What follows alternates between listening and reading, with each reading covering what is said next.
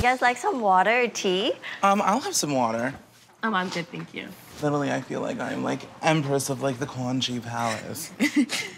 So I can't tell you how glad I am to be back. So you went to a campsite? And I'm guessing you were the only Black person in Wyoming I was at the time. certainly like the only Black person in town. And then somebody asked me like, oh my God, has your family has never gone camping before?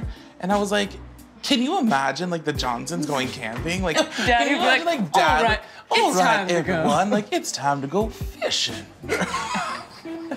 So was there any drama? There was a little bit of drama.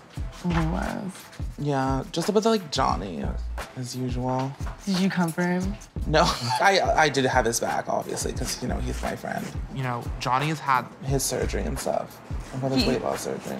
Oh, I didn't know he did. Yeah, he had the lap band, which is different from the one that I'm thinking about getting. I have often thought about, you know, getting a weight loss surgery myself and kind of like give myself a push and, you know, work towards becoming a new me.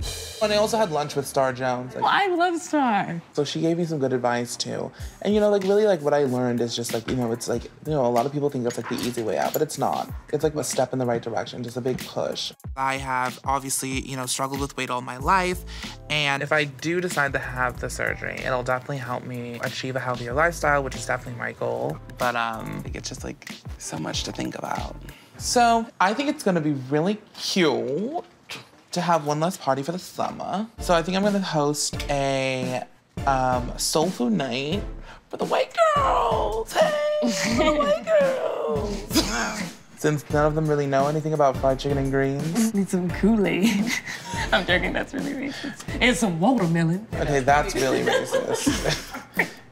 You're gonna... Jesse Jackson's gonna come for you.